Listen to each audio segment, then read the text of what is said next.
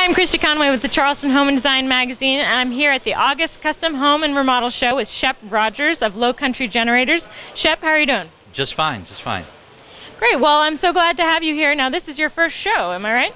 Yes, it is. I just signed up for the magazine this issue, and so far so good.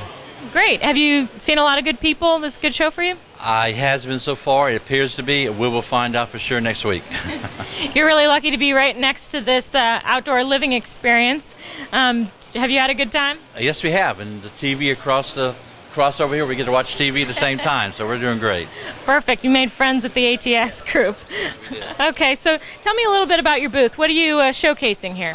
We're a total generator company. We deal with Cummins, Onan, Generac, and we also have a non-combustible, it's called indoor generator, works off of a battery system.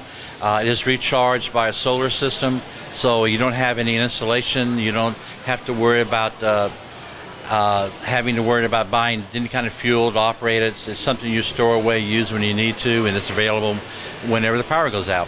And so that's what we do, generators. Hence the name. So in this kind of situation, you could keep this in a closet and you get a hurricane. How long does this generator last? The generator lasts, they're all designed based upon what you want to use it for. Once I determine what your power demand is, and I can design something based upon that, and we can have the longevity based upon how many solar panels. The solar panel actually recharges the battery.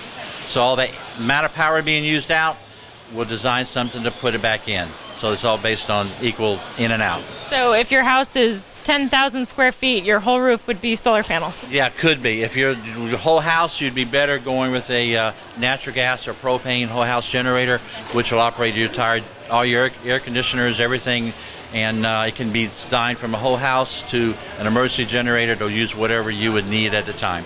Yeah, I mean, I think this is pretty interesting, at least personally, because you could hold on to this and then, you know, you don't need to go and get propane in a disaster situation. Maybe you can't even get to a place where it has propane. Very true. I've had several people come by. One gentleman came by, and his mother lives somewhere, his elderly mother lives somewhere where they only have a generator, and she wants to be able to use the refrigerator. So something like that would work perfect for her.